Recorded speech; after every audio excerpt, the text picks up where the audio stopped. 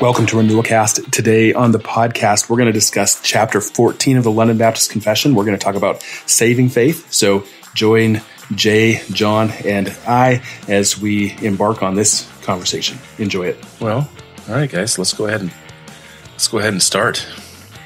Get into the London Baptist Confession. We're in chapter 14 of saving faith, and we need to read that. So who's gonna read it today? Jay, you wanna? The grace of faith, whereby the elect are enabled to believe to the saving of their souls, is the work of the Spirit of Christ in their hearts, and is ordinarily wrought by the ministry of the Word, by which also, and by the administration of baptism and the Lord's Supper, prayer, and other means appointed of God, it is increased and strengthened. Well, right. Yeah. Sorry. I was, good chance he's wrong. as you were reading that, I was, it starts off the grace of faith, and he made the comment something about that's the only thing we bring to the table. That was the essence, kind of a, there's a lot of graces, but faith is what you bring to the table. So that's our doing, huh? So I was it would have been a lot better conversation if I would have had the quote. Yeah. Yeah. So here's what I would say when somebody says that's our doing. I would say, let's read Ephesians 2:8. It says, "For by grace you have been saved through faith, and this is not your own doing. It is the gift of God." So we don't even bring that to the table. As much as we'd like to believe we do bring things to the table. It's pretty clear, isn't it? Yeah. Yeah. And then also Philippians 1:29 says it's not only been granted to you to suffer, but also to believe in his name. I might have those two phrases backwards, but it's been granted to you to believe, Philippians 1:29. So yeah, it's humbling, but it's true that faith is a gift of God. We can't even do that. We're so depraved. We're so depraved that we can't even believe on our own and thus save ourselves. I mean, all you have to do is believe and trust. And I mean, we're so bent, we can't even bring that to the table. Can't even trust Christ without the work of God in our lives. God's grace enabling us to do that. You're right. That is humbling. Why do you think this may be going off in left field a little bit? But we've used the word humble a couple times. These doctrines, what we're talking about here, and even a broader scope, the doctrines of grace, should bring humility, like we're talking about here. But oftentimes you hear the charge of people that believe those doctrines like that is being more arrogant. Why do you think that is? Why do you think that's kind of the stereotype of somebody who's more Reformed or Calvinistic leaning? I'm just saying. Yeah. I mean, yeah. Just because you believe rightly about the Bible doesn't mean you're not prone to be proud about it. Yeah. Yeah, I would say the same thing. We're prone to pride in every area of life. Why not that?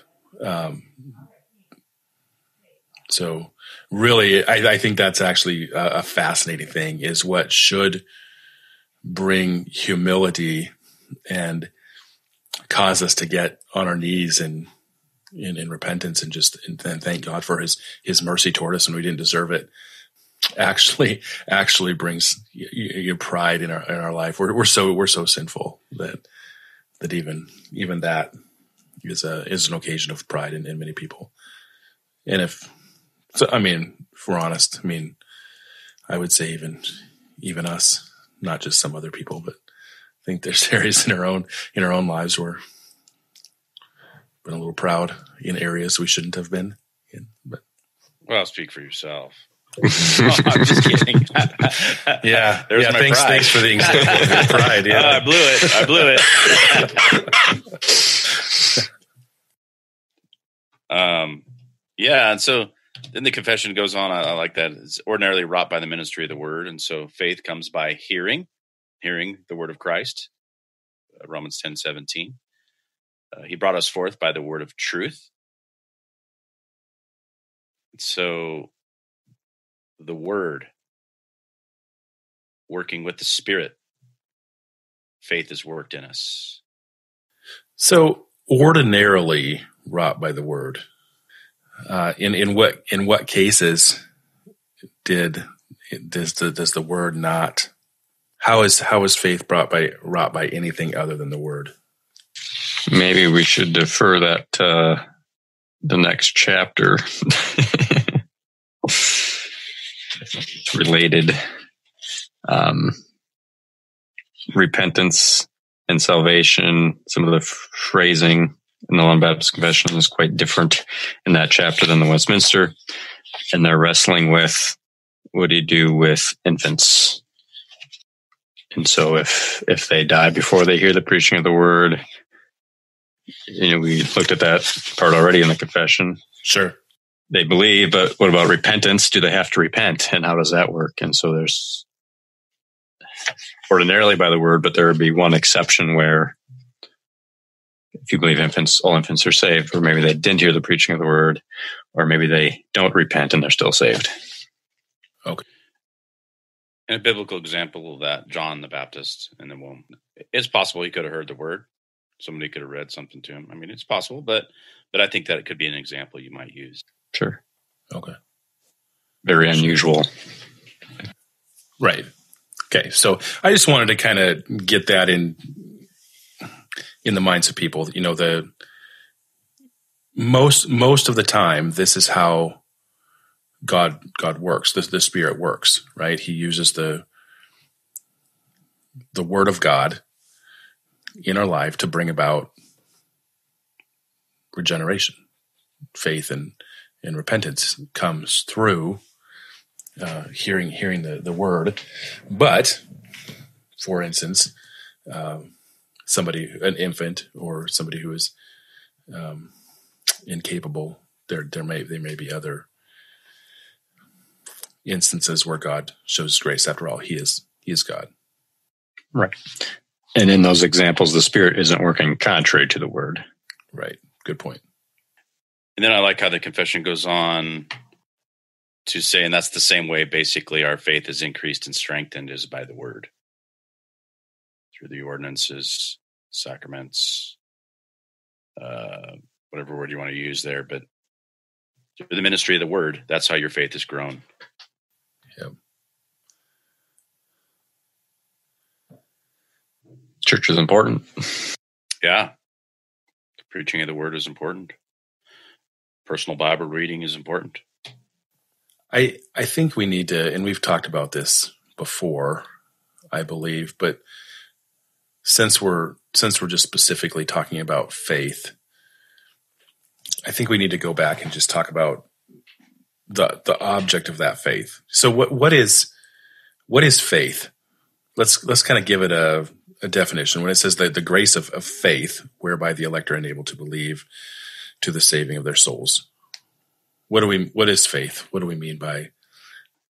Well, faith has an object, and the object is Christ as revealed in the word. So faith is in God's revealed word about Christ for our salvation, and faith receives all that word about Christ. And there are elements of faith. Historically, the church has talked about different elements. There's knowledge. Before one can really trust something, one must know some things. You must know about your sin. You must know about Christ. And then you must actually believe that it's true. So then you have knowledge. You got to know some things. You got to know about Christ. You got to know about your sin, your need. Then you need to believe that it's actually true, that the redemption story is true, that it actually happened. Then in the third element, which is the element that crosses the line into being the Lord's disciple, would be trust and commitment. You need to entrust yourself to Christ, commit yourself to Him.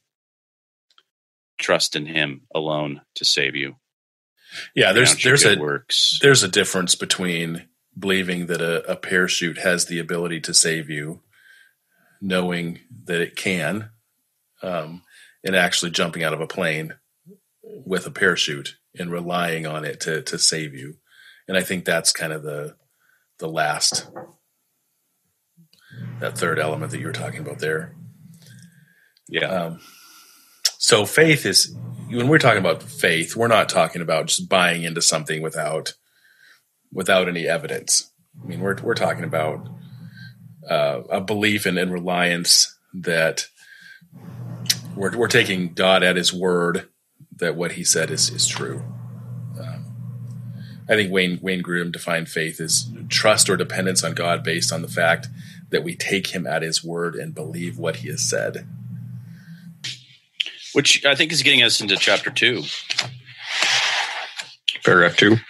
Yeah, sorry, paragraph 2. By this faith, a Christian believes to be true whatsoever is revealed in the word for the authority of God himself, and also apprehends an excellency therein above all other writings and all things in the world, as it bears forth the glory of God in his attributes, the excellency of Christ in his nature and offices, and the power of the fullness of the Holy Spirit in his workings and operations, and so is enabled to cast his soul upon the truth consequently believed, and also acts differently upon that which each particular passage thereof contains, yielding obedience to the commands, trembling at the threatenings, and embracing the promises of God for this life and that which is to come.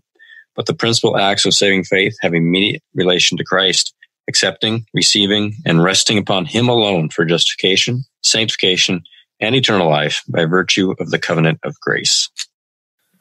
So by this faith that in Christ that saves us, the Christian believes to be true whatever is revealed in God's word for the authority of God himself.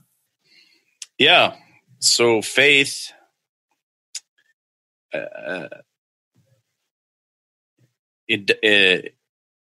sometimes I think we need to be careful here. I think there's a distinction we see. Faith, when it comes to the principal act, is there's no faithfulness in the beginnings. There's no obedience in the beginnings. It's a trust. It's a resting. It's a receiving. But also, it's a receiving and a resting and trusting and accepting all that who Christ is and all his offices.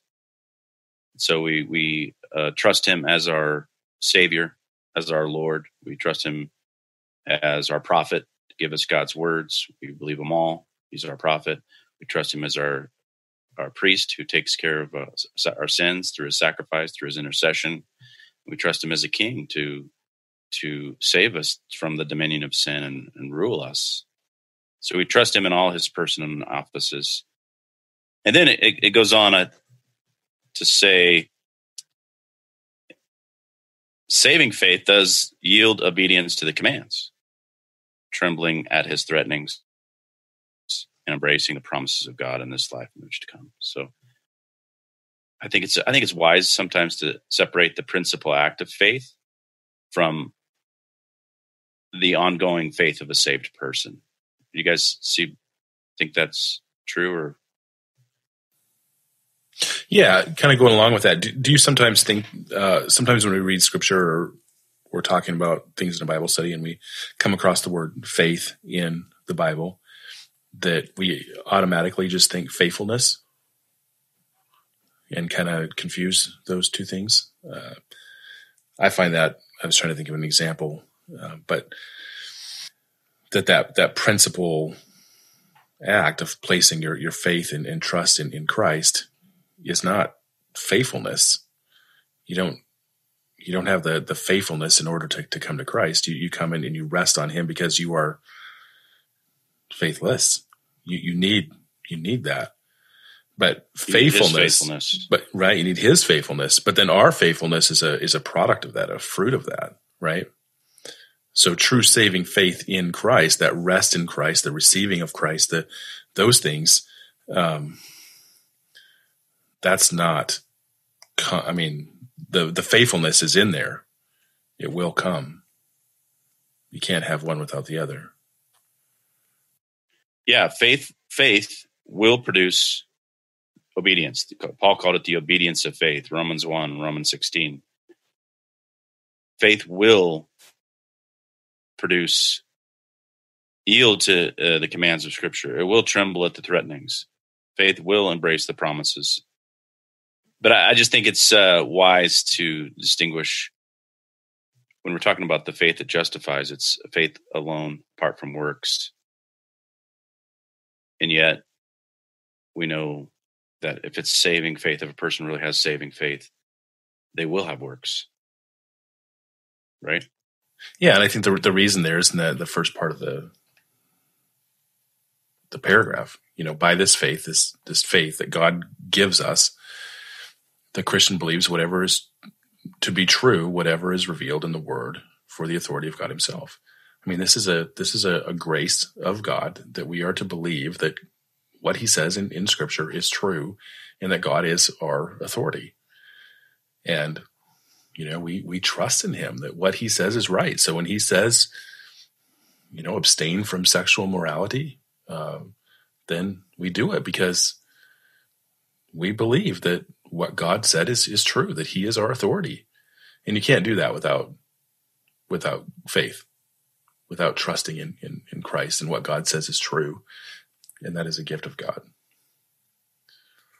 There's a difference there, but then just morality, I think. Yeah, and I think if you don't distinguish what we've been talking about, you run into maybe possibly neo-nomianism or federal vision errors. What do you think, Jay? We can't separate them out. They go together, right? Right. Yeah. But we need to distinguish, yes, our faith. You start saying, the federal faithfulness, you need faithfulness to get to heaven. Well, no, now we're getting into some problems. Yeah. Yeah. It depends. And that's where a lot of these guys need to explain. Are you talking about for justification? then there's a big problem. Are we talking about, you're just reiterating what the author of Hebrews says in Hebrews 12:14, that without holiness, no one will see the Lord? Are you talking about that?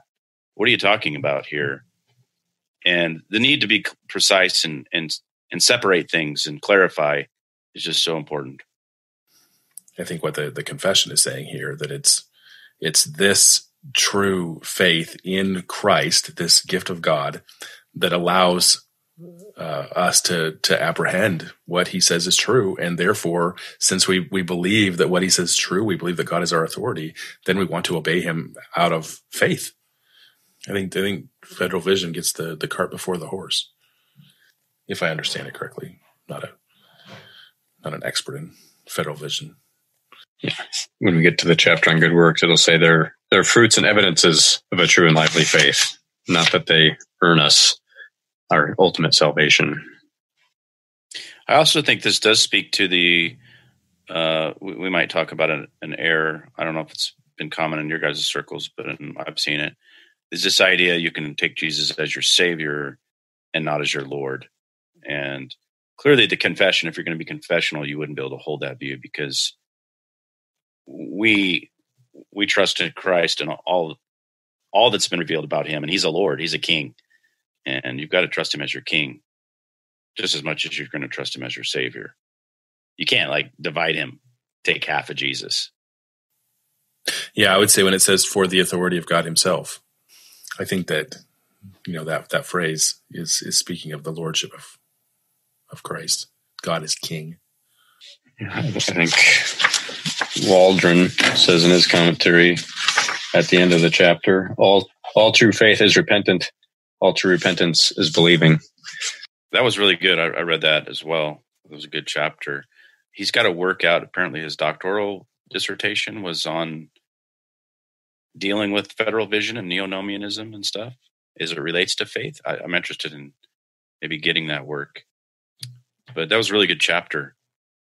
He emphasized commitment. He really used the word commitment a lot in that chapter, which is a word we don't often use. I'm just saying.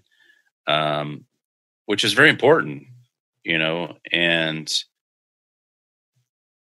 Also, that stuck out to me was the idea that if you're a believing person, you're a repenting person. If you're a repenting person, you're a believing person. They go together. To be saved, you have to repent and believe. Right. We're going far here today. We going to the third paragraph already? You ready, Colt? We can cover a whole chapter in 1 week. This faith, although it be in different stages and may be weak or strong, yet it is in the least degree of it different in the kind or nature of it, as is all other saving grace, from the faith and common grace of temporary believers. And therefore, though it may be many times assailed and weakened, yet it gets the victory, growing up in many to the attainment of a full assurance through Christ, who is both the author and finisher of our faith. Yeah, I like the verse in 2 Peter 1. You have received a faith, the equal standing as ours. This is the apostle saying this. And 2 Peter 1, to those who have obtained a faith of equal standing with ours by the righteousness of our God and Jesus Christ. So even though you may not have as strong a faith as the apostle does, the weakest person in that letter was written to all Christians, has the same standing, equal standing, even though their faith may be weaker. That's encouraging. Very pastoral paragraph, I think. So differentiate a weak faith from temporary faith, from the faith and common grace of temporary believers. In Hebrews 5:13 and 14, I think he's talking about weak faith here. For everyone who lives on milk is unskilled in the word of righteousness, since he is a child. But solid food is for the mature, for those who have their powers of discernment trained by constant practice to distinguish good from evil. So there's levels of maturity. So we might say there's a weak faith and a strong faith. In Matthew 6:30, Jesus called the disciples, "O you of little faith." But a temporary faith would be not true faith at all.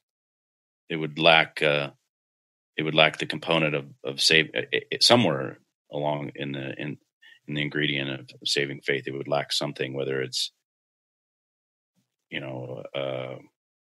trust or commitment, and I think that Waldron makes a point in his talking about that if I remember correctly, that part of the thing that makes saving faith is Christ is your highest commitment. Your highest conviction is Christ. Where a temporary believer could believe these things, just the same content, and yet they have not really come to conviction that this is the authority or the highest conviction in my life, or the highest commitment in my life, the highest priority in my life. It's a different kind of faith. It's not a lasting, true faith. Yeah. I think of the parable of the soils. There's the seed is sown. There's these ones that eagerly, grab it up. But then when something comes, persecution or plenty comes along, it's like the sun comes and dries them up, because they sprout up quickly. But then, what they're lacking there is the commitment part. Going back to the illustration of the parachute, they're like, yes, this is what I need. I mean, if I'm on a plane, and if this plane is going down, this is what I need. It's a parachute, and they grab it. They believe that parachute can save their life. But then, when something comes and the plane actually has an engine problem and is heading toward a mountain, they won't jump off. They're trusting in the plane, not the parachute. And of course, in the illustration, the parachute is Christ. So, not to get too bogged down in illustrations, but yeah. Or if I could add to that illustration, add, or if they put the parachute on, but their highest commitment isn't to that conviction that this is what I need. So someone on the plane starts laughing at him about the parachute. Well, you're a little sitting there, right? with the parachute on, and look at this guy. And his highest commitment isn't to Christ, so he doesn't want the flack, so he takes the parachute off. So, yeah. Yeah, it's good. Something comes along that he chooses that over, and there's no commitment. And of course, we're saying the commitment isn't something that he conjures up himself. I mean, true saving faith is a grace of God. It's given, but that's not to say that people won't come along and see the truth in certain elements. Yeah, we've defined that commitment is a part of faith, and faith is a gift. Totally, the work of God's Spirit through the Word in our life. You bet. Fruit of regeneration. So, although it may be many times assailed and weakened, yet it gets the victory. What do you think are things that come along and assail and weaken faith? Persecution? I mean, would that be something that would weaken your faith? Your being? I think so. I think you could use Martin Luther as an example. When he first was at the Diet of Worms, the first time he was called to renounce his works and renounce his beliefs, he wasn't quite sure how he's going to stand when he was told. He had to think about it, right? Can I think about this? I think at that moment he had weak faith, but when he went back and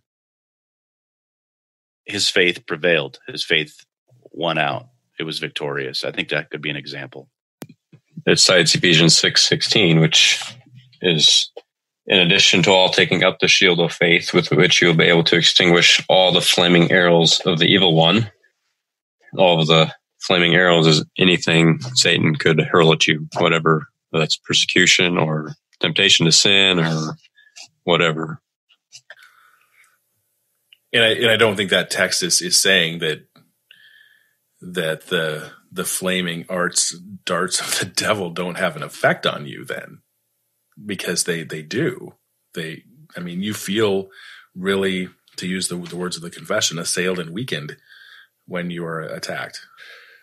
I know I've seen a number of examples where, for instance, there was a guy in our church that was suffering from cancer for years, kind of would go away and then would come back. And the one time he had it, he had some radiation done and just caused him severe pain. He was in tremendous pain.